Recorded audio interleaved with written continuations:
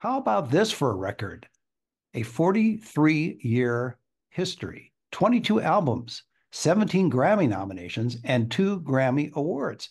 Well, one of the members of the group that has this record is my guest. He's Russell Ferrante.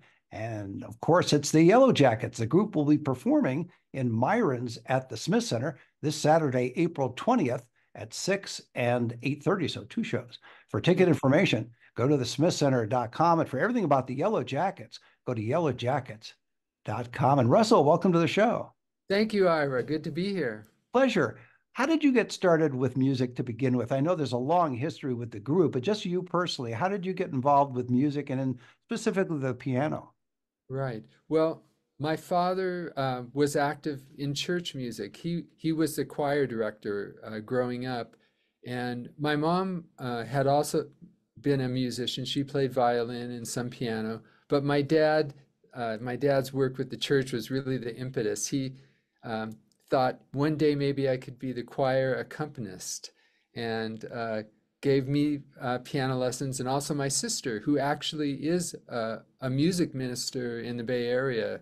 So she kind of fulfilled the family aspirations. I went a slightly different direction. So it took the pressure off of you a little bit, right? Yeah, actually, I think that's true. Yeah. So you started getting taught piano, but then you decided to make that choice of going and playing professionally. So before the start of the group, and we can talk about how all that started with, I believe Robin Ford was the Mhm. instigator for the initial part of the group. But even before then, what path did you take to decide to go down that road of professional musicianship? Yeah. Well, I actually, as a youth, I mean, I was taking lessons from about the age of 9, and then I think I stopped taking lessons around maybe late teens. But then a friend in high school introduced me to jazz. He was a drummer, and we got together at his house and started playing. And I was just completely smitten with music and jazz. Um, and I wasn't ready to fully commit at that time because I was really into sports. I played basketball. I had some basketball scholarships to some colleges, and I played one year at San Jose State University. And then I realized these guys are really big. I'm not quite as big.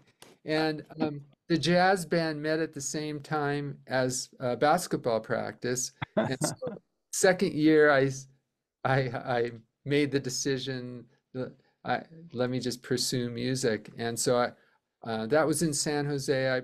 I played with a lot of different musicians in the San Francisco Bay Area and lived in San Francisco for 2 years b before moving down to Los Angeles. And that was 1977, I believe. And you mentioned Robin Ford, and Mhm. I knew Robin from the Bay Area, and I actually started playing with him when I was 21 years old. He was working with the blues singer Jimmy Witherspoon, and I that was my really first professional touring music job, and that was with Robin's band backing. He was known as Spoon.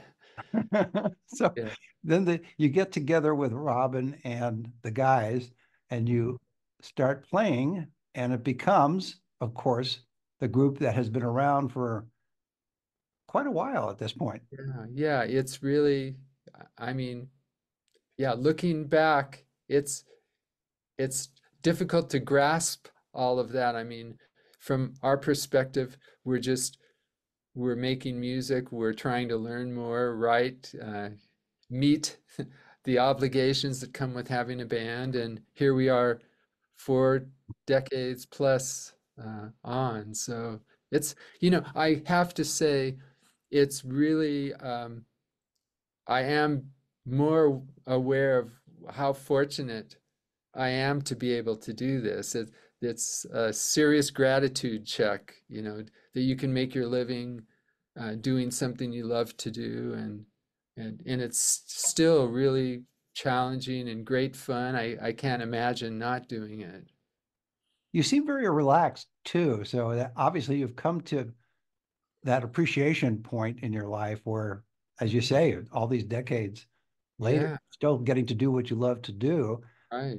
You know, I was hesitant about how to describe the band initially because I've heard it described a couple of different ways, and you at least opened the door by saying how you fell in love with jazz. And I've Mhm. heard Yellowjackets connected with fusion jazz or jazz fusion and other types of descriptions. What would, from your point of view, how would you describe the band? Yeah, well, I think if you consider fusion, a melding of different influences, it's certainly that, which are really all music, borrows from different things. I mean, jazz takes inspiration from the blues and, European music, classical music. So, but I would say at the heart of what we do is the ensemble aspect and really trying to improvise, like group improvisation. Um, every set, we pick a different group of songs to play. We don't have like a set um, repertoire every night. We'll kind of decide before we play what songs we'll play. Sometimes there's songs we maybe haven't played in a while, but just to challenge ourselves. And we really strive to be in the moment and make that performance something, special and authentic, happening in this moment at this time. So that means a lot of listening. It's very conversational music. We're listening to one another, and we're also feeling the audience, and what kind of feedback are we getting from the people that are listening? What are they responding to? So, um, yeah, it's this very organic experience. And yeah, that's how I would describe it. And it's original music. We write all our own songs, but there's a certain kind of structure and sound to the band, and I think it's just a combination of these four particular musicians. And I want to mention too the others, Bob Mintzer, who's on woodwinds, Mm-hmm. Will Kennedy on drums, Right. Dane Alderson on bass. That's correct. And Yes. I always like to recognize all the members of the band, even if I'm Oh, not yeah. talking with them. So that Yeah. the one thing you mentioned something I want to go back to for a second, the original music, and it's true because I looked at your albums going all the way back. And with the exception of that Christmas album or the holiday album, Mm-hmm.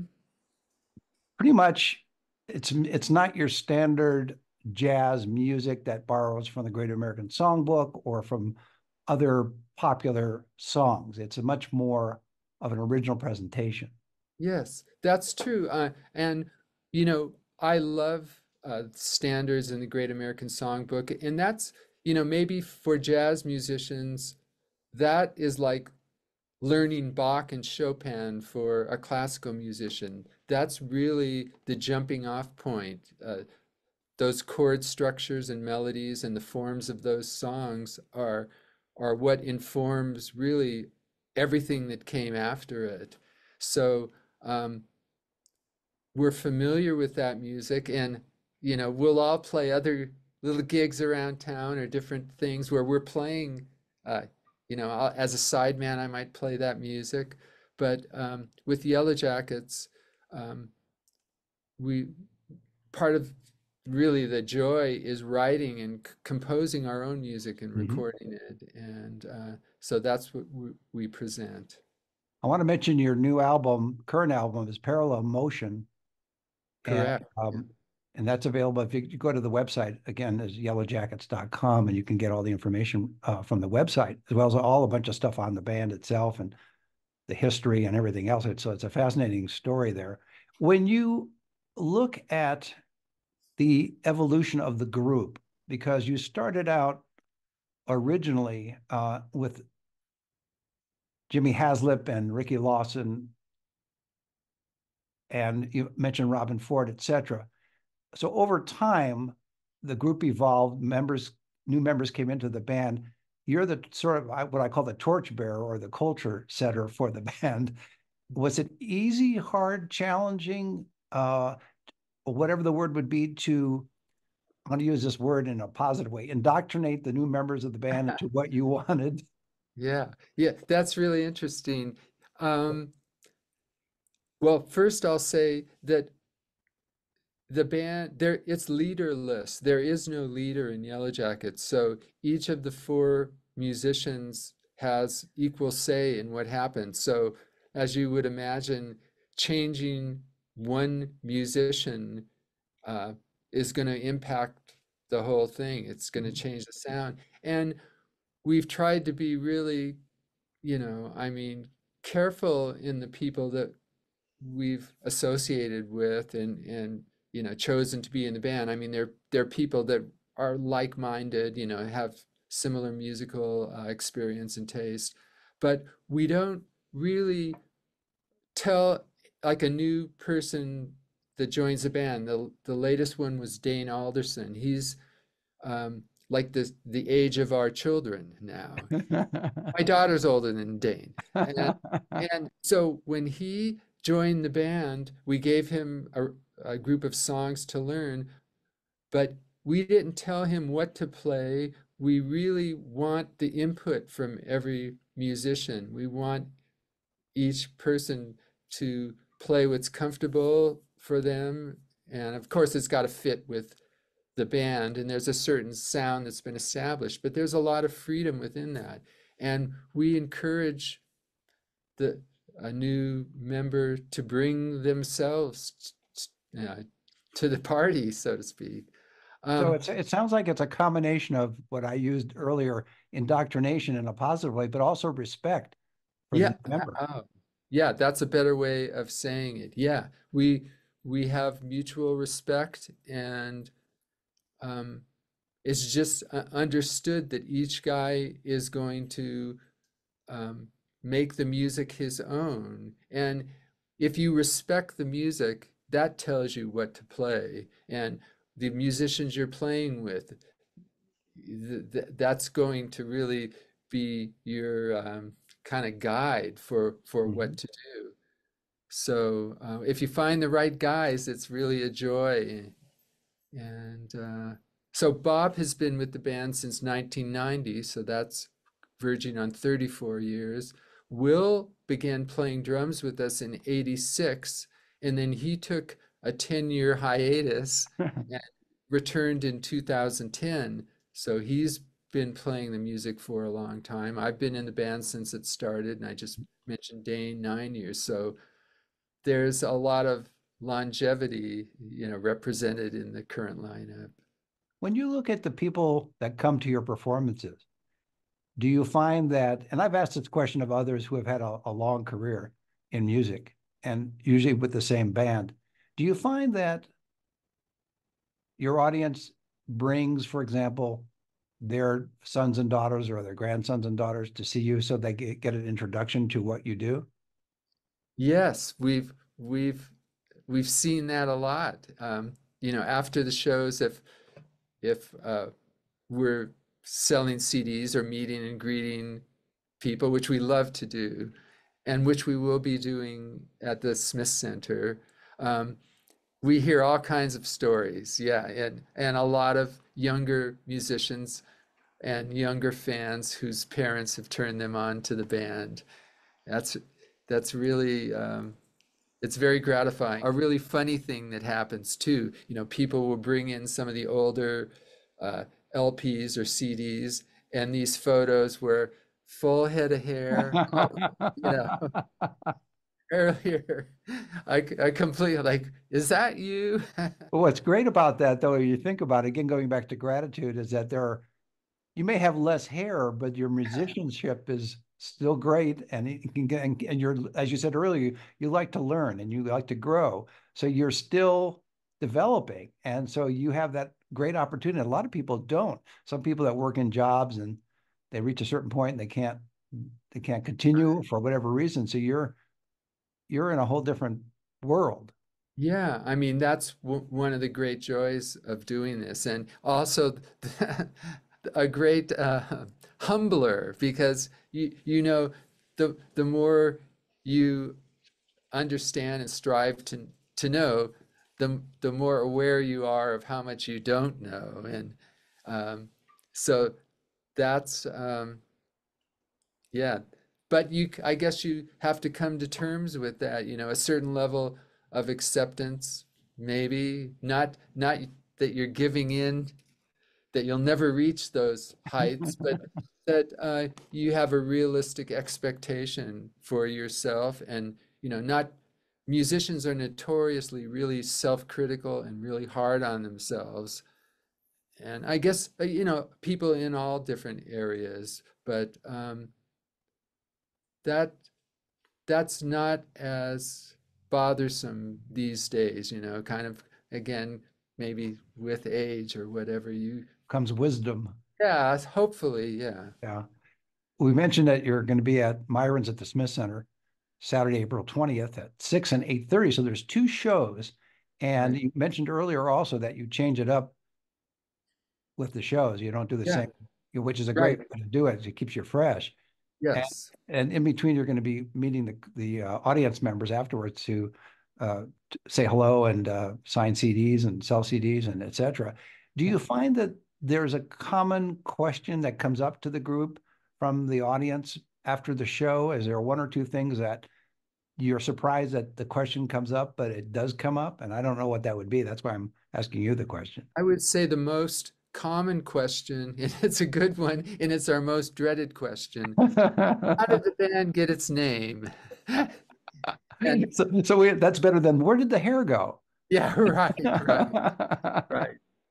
Yeah, so that's one. And another one from, yeah, we also do a lot of workshops and uh, sort of educational things. And until about a year ago, three of us were teaching at University of Southern California.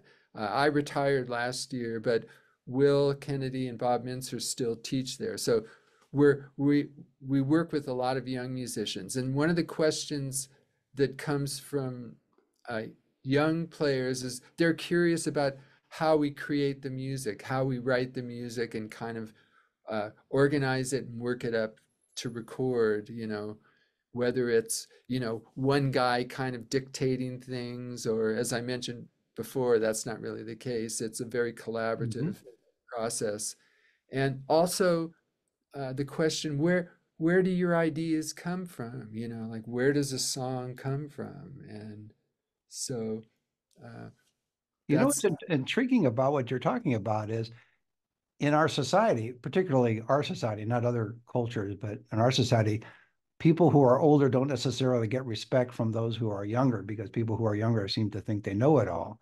And in the world that you're describing at USC, in the world of music in general, the fact that younger musicians, students, and others can realize that there's so much that they can learn from someone who has that experience and asking those questions, where does the song come from, etc. yeah, yeah.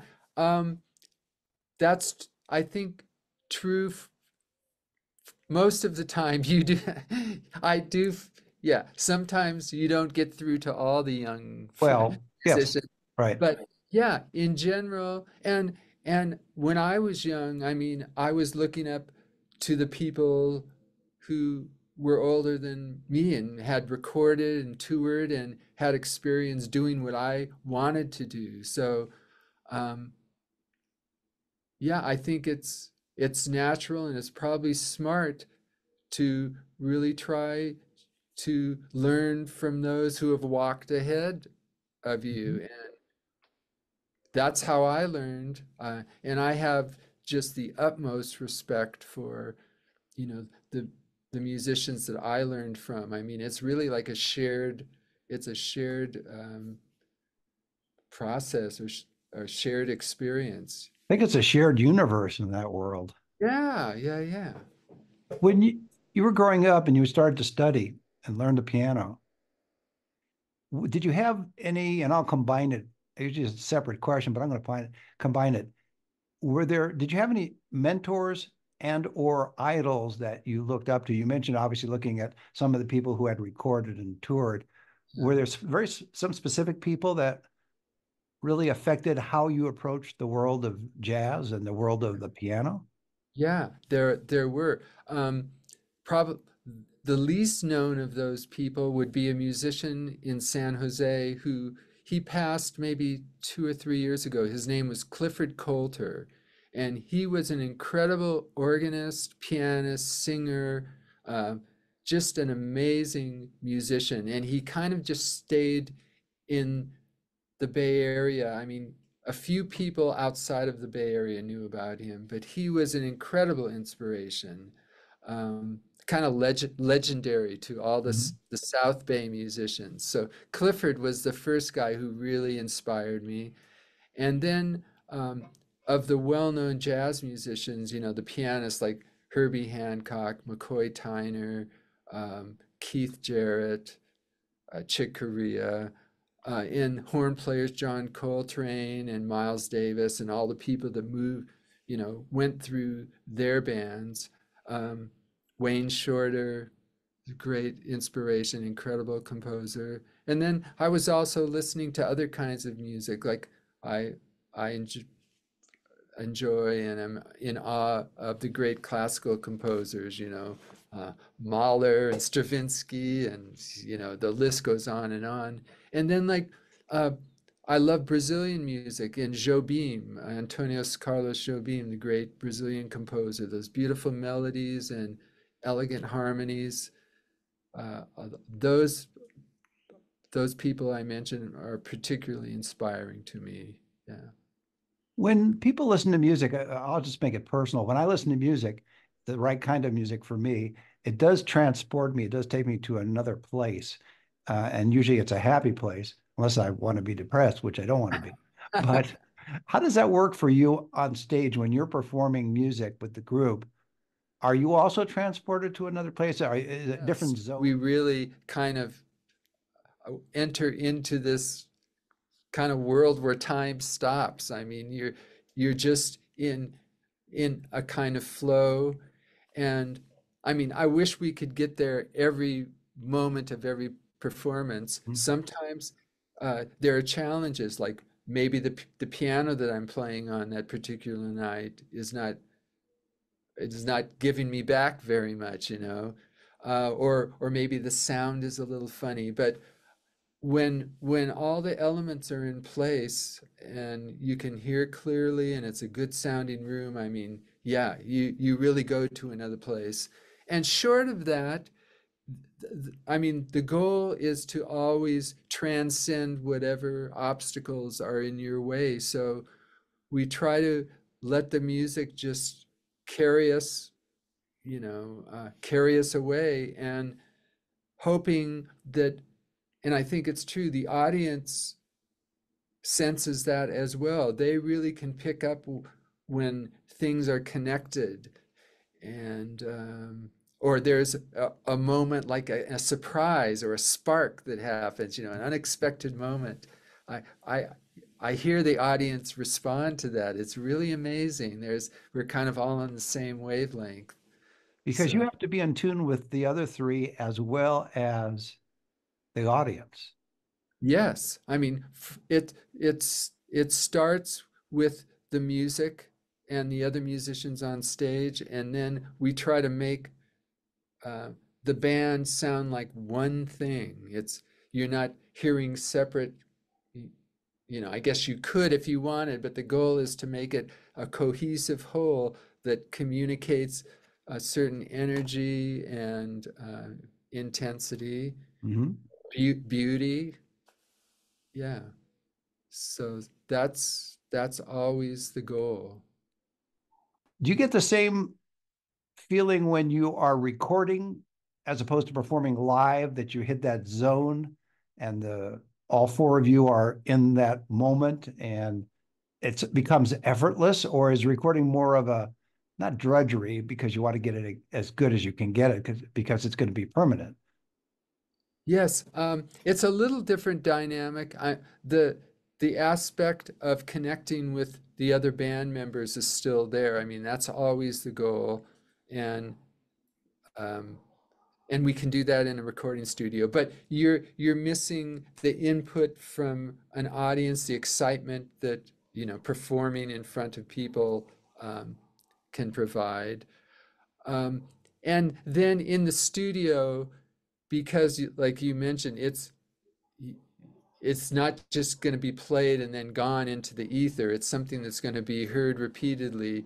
I think we're all a little more, you know, critical of what we're doing, and we really we we try to we don't want mistakes, we don't want errors, and so maybe um, sometimes you're thinking too much. Sometimes that's the biggest obstacle um, in recording is not you know not just overthinking and letting the music flow and entering into the moment. Mm-hmm.